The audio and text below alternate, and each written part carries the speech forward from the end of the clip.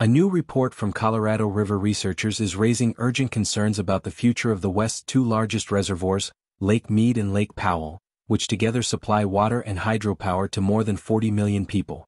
As of September 2025, the two lakes are holding just 30% of their combined capacity, a stark reminder of the growing crisis across the Colorado River basin. The analysis warns that unless policymakers act swiftly, the reservoirs could fall to dangerously low elevations before new long-term water management rules take effect in 2026, threatening both water deliveries and electricity generation for millions of households, farms, and tribes that rely on the system. For decades, Lake Mead and Lake Powell have functioned as the river's emergency savings account, storing water in wetter years to buffer shortages in dry ones, but hotter temperatures, persistent drought and chronic overuse have drained those reserves to alarming levels.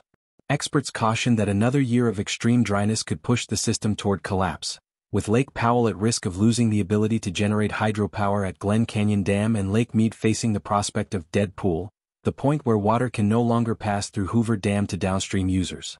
Negotiations are already underway among the 7 basin states, Mexico, tribal nations and federal officials to establish a new framework for dividing the river's shrinking supply once the current rules expire in 2026.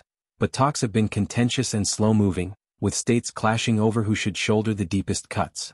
The authors of the report argue that waiting for a final agreement is too risky and that immediate interim measures are needed to stabilize the reservoirs and avoid catastrophic drops in elevation.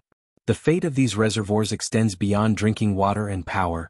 They are vital to agriculture in one of the nation's most productive regions and to ecosystems that depend on the river's flow. For now, the lakes remain dangerously low but operational, and researchers stress that policymakers do not have the luxury of time, warning that every delay narrows the choices available and increases the likelihood of painful consequences for millions across the Southwest.